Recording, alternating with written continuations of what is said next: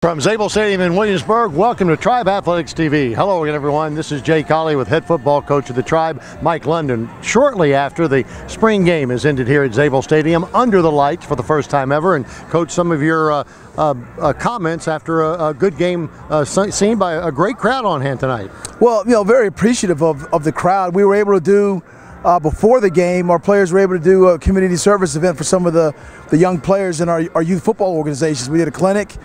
They formed a tunnel as we ran out of our locker.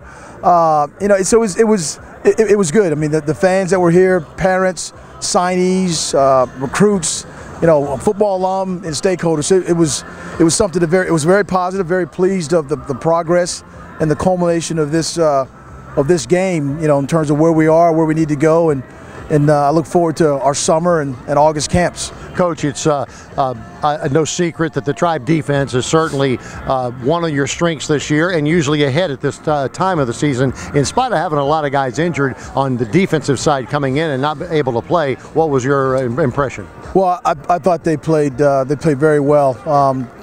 Interceptions, caused fumbles, big hits. Got around the ball. It's what you expect. Defense wins championships, and so it's important that we play well defensively. And you're right. Some guys key players missing. Because of injury, season-ending injuries. But I look forward to having everybody back, full complementary of players, offensively and defensively, and just excited about this year's team. Fans got a little brief look-see into that go-go offense, a quick up-to-the-huddle offense. Your impressions of that? We continue to improve from that standpoint. We got to make sure we take care of the ball. Again, you're happy that defense caused turnovers, but you don't want us to put the ball on the ground and throw the ball away. But the tempo, the style of plays. There were some great runs by our running backs there. Really pleased with them. Some big catches by our big tight ends, and so the offense is we're gonna try to utilize the skill set of the guys that we have that can put the ball in their hands and make it go. So therein lies the go-go offense part of it. Final question, Coach. Named 4 captains tonight. How important are captains in your system, the leadership of these young men that will lead you over the summer?